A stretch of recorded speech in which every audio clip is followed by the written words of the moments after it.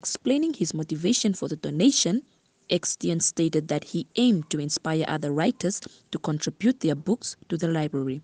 Mr. Speaker, the reason for my donation here today is also that I do that also in memory of my other dear friend who was also Speaker, Theo Ben Gurirap, and then to encourage other people to donate their books also to the library, because there is quite a substantial amount of books out there that need to have a rest place in a library like the Library of Parliament. But Eksteen shared one of his remarkable writings, providing insights into the factors that contributed to Namibia's independence.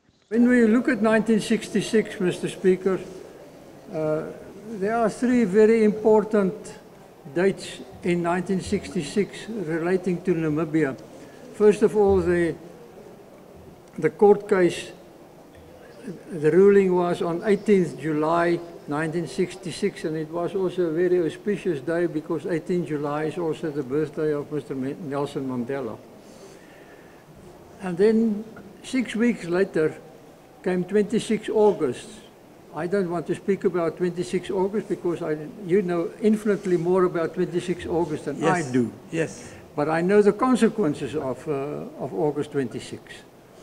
And then a mere 2 months later, the General Assembly of the United Nations revoked South Africa's mandate on Namibia, Southwest Africa at that time. And that started the whole international action against South Africa. And that led to the situation where we stand today for an independent, democratic Namibia. In addition to his book donation, Eksteen also shared selections from other notable individuals. The Speaker of the National Assembly, Professor Peter Kashavivi, emphasized the importance of this donation for politicians in the Parliament's library.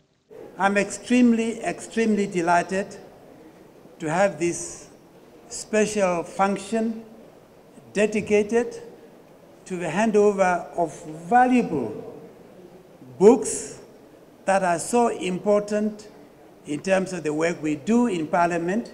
He also expressed satisfaction with the privilege of having access to collector's editions of books that are otherwise expensive and hard to obtain.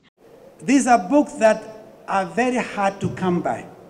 Some of them are not available. You'd never, unless if you go to some of the very wealthy, extensive libraries, you will not be able to access them.